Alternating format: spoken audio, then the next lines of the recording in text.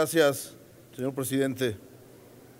Compañeros y compañeras diputados, vengo a esta tribuna para presentar la siguiente reserva con la que propongo modificar el artículo 151 de la Ley del Impuesto sobre la Renta para incorporar como una deducción personal los pagos por cuotas de reinscripción en las instituciones educativas privadas de educación básica y media superior, con el propósito de procurar mayor acceso a la educación de las familias mexicanas.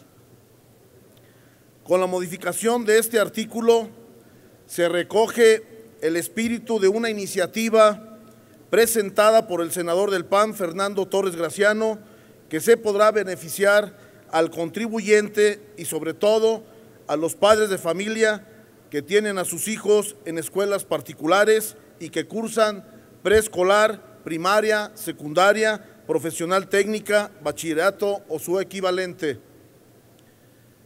Y es que en México somos muchos padres de familia que consideramos la escuela privada como una inversión obligada para nuestros hijos y no como un privilegio.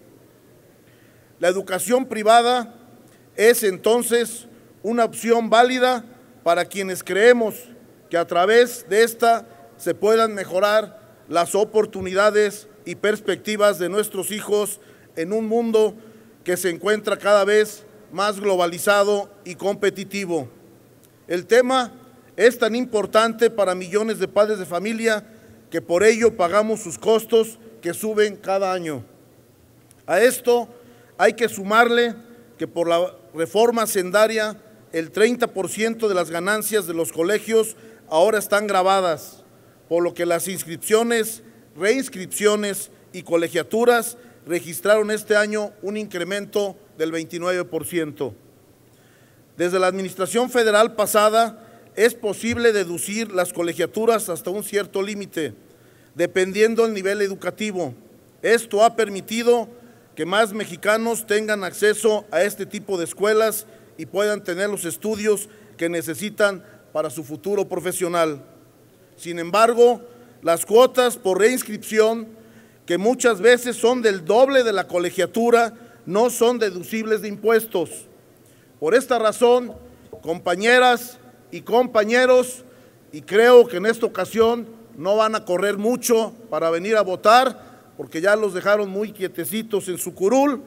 Para este beneficio se seguirán las mismas reglas que se están establecidas para deducir colegiaturas.